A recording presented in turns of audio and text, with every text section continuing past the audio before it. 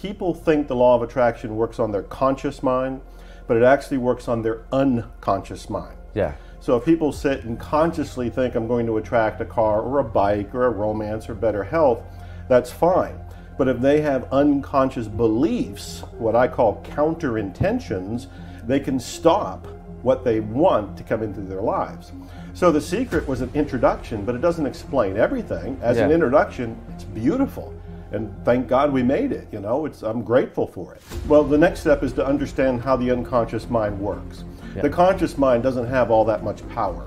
We think it does, and we sit and visualize, and we do our scripting, we do our affirming, but again, the powerhouse is the unconscious mind. That's the next step. That's where we have to go, because all of our beliefs, all of our memories, all of our data, all of our negativity, all of it is in the unconscious mind.